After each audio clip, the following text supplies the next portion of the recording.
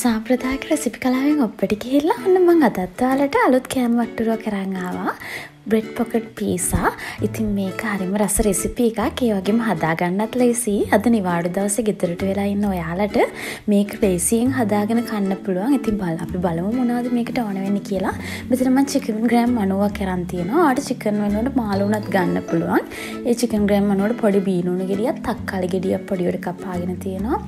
මාළු මිරිස් කරලක් පොඩියට කපාගෙන තියෙනවා. ඉඟුරු සුදුරුණු තේ හැඳි දෙකක් විතර, කළි සෝස් තේ හැඳි දෙකක් විතර, කැලි මිරිස් තේ හැඳි 1යි, සෝයා සෝස් තේ හැඳි 2යි, විනාගිරි තේ හැඳි 1යි, ගම්මිරිස් ඕන වෙනවා. ඒ වගේම අපිට ලුණු කුඩු ටිකක් ඕන වෙනවා. මෙතන මම මොසරෙල්ලා චීස් අරන් තියෙනවා. ඉතින් ඔයාලට ගෙදර තියෙන ඕනෑම චීස් වර්ගයක් මේකට පාවිච්චි කරන්න පුළුවන්. චීස් අත්‍යවශ්‍ය නැහැ. ඔයාලට ගෙදර තියෙනවා නම් ගන්න. නැත්නම් චීස් නැතුව උනත් මේක අපිට හදා ගන්න පුළුවන්. ඒ වගේම මේ ප්‍රමාණයට අපිට පාන් පිටි 8ක් ඕන වෙනවා. ඉස්සෙල්ලාම චිකන් ටික මැරිනේට් කරගන්න හදන්නේ. ඒකට මම මගේ අර සෝයා සෝස් ටිකයි, ඉඟුරු සුදුරුණු පේස්ට් එකයි, ඒ වගේම කැලි මිරිස් ටිකයි, විනාගිරි ටිකයි, තක්කාලි සෝස් ටිකයි, ගම්මිරිස් ටිකයි දාලා ලුණු කුඩු චුට්ටකුත් දාලා හොඳට කලවම් කරලා සාමාන්‍යයෙන් විනාඩි 20ක් විතර මැරිනේට් වෙන්න දෙනවා. මේක මැරිනේට් වුණාට පස්සේ මම තෙල් ටිකක් මේ වගේ ලිපේ තියලා මුලින්ම මගේ චිකන් එක හොඳට බෙද ගන්නවා. සාමාන්‍යයෙන් විනාඩි 5ක් විතර මද ගින්දරේ හොඳට තැම්බෙන්න දෙන්න චිකන් එක. චිකන් චෝටි කෑලි වලට කපලා තියෙන නිසා හොඳට ගොඩාක් වෙලා තඹ ගන්න ඕනේ නැහැ. ඊට පස්සේ අපි මගේ ලුණු ටික, මාළු මිරිස්, තක්කාලි ටික දාලා හොඳට මේක කලවම් කරගන්නවා. මේ ටික හොඳට තැම්බුණාට පස්සේ මම මේ ටික ඉපෙන් බා ගන්නවා. ඊට පස්සේ මම මගේ අර චීස් ටික මේකට දාලා මේ වගේ හොඳට කලවම් කරගන්නවා. මේක වල ලිපේ තියදී මොනවත් කලවම් කරගන්න පුළුවන්. ඇත්තටම මේ මික්සර් එක හරිම රසයි. ඔයාලට ඕනම් පීසා එක ටොපින් එකට උනත් මේක දාගන්න පුළුවන්. ඉතින් ඊට පස්සේ මම මගේ පාන් ටික මේ වගේ පාන් වාටි ටික අයින් කරගෙන මේක මම මේ වගේ රෝලින් පින් එකකින් මේ වගේ තුනී කරගන්නවා.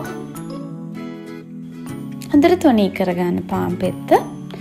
ඊට පස්සේ මම මේකට මගේ මික්සර් එක දාලා මේක මේ විදිහට වටේට වතුර ටිකක් ගාලා අලව ගන්නවා.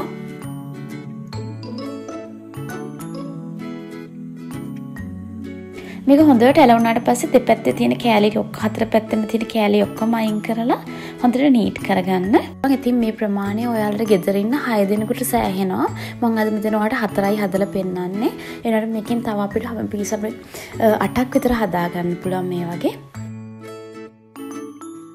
ඔයාලට කැමති නම් මේ පීසා බ්‍රෙඩ් ටික තෙලේ දාලා බෙද ගන්නත් පුළුවන්. නමුත් මම තෙල නැතුව ලිපේ හදා ගන්න හදන්නේ. ඉතින් ඔයාලට මේ අවස්ථාවේ oven එකක් තියෙනවා නම් oven එකේ හදා ගන්න පුළුවන්. oven එකක් නැත්නම් ඔයාලට මතක ඇති මම කේක් හදන්න කියලා දුන්නා ඔයාලට ලිපේ. ඒ වගේ ප්‍රීහීට් කරගත්ත මේ වගේ තැටියක අපි මේ කේක් ට්‍රේ එක තියෙන. මේක විනාඩි 15ක් විතර හොඳට බේක් වෙන්න දෙනවා.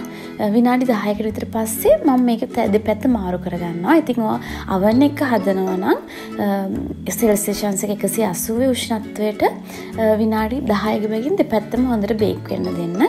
මෙතන මම බේක් කරගත්තා මගේ බ්‍රෙඩ් පීසා පොකට් ටික. ඉතින් මේක මීට වඩා දුඹුරු පාටටත් උනත් ඔයාලට හදා ගන්න පුළුවන්. ඒක ඔයාගේ කැමැත්ත විදිහට හදා ගන්න. ඉතින් අද නිවාඩු දවසේ මේ වගේ දෙයක් හදලා බලන්න හරිම රසයි. අද මගේ බන්ඩි channel එක බලපු ඔයාලට ගොඩාක් ස්තුතියි. මේ වීඩියෝ එකට කැමති නම් ඔයාලා like එකක් දාන්න, comment එකක් දාන්න.